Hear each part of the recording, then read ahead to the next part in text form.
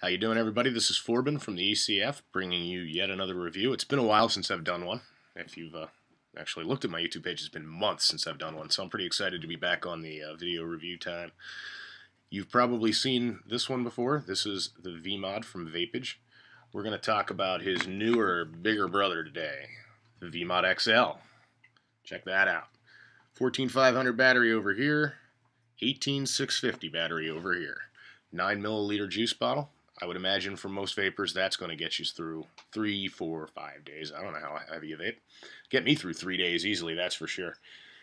If you're already familiar with the VMod, then you know how this works. The principles are pretty much the same. If you haven't, let me give you a quick tour. First thing is, get this black cone on top. You need to untwist that. Check that out. See if you can see that there. Yeah, you can see the airflow hole. There's a couple of them drilled into it. Makes the airflow real nice, very easy draw. Step 2, a little metal sleeve here covering the atomizer. I'm going to take that off. Now there's a plastic sleeve around the whole mod covering the chassis. Just slide that off like so. Now you have cover and the main weapon over here. Find yourself a high quality 18650. I'm a big fan of the AWs, the IMR version. Pop that in. Already gone ahead and threaded the juice bottle in there to keep the video moving along. So now, once you've done that, it's every bit as simple to put it back together as it was to take it apart. Put that back on over the chassis. Take your metal sleeve, thread that in. Take your black cone, thread that onto the metal sleeve. Make sure it's all threaded down nice and snug, and away we go.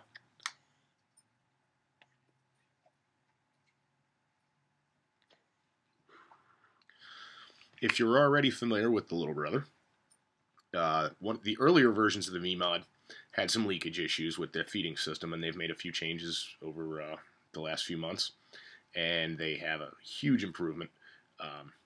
This guy over here, I haven't had any problems with leaking. I've been using it since about the middle of the day yesterday, so I got a little over 24 hours on it. No leakage problems at all.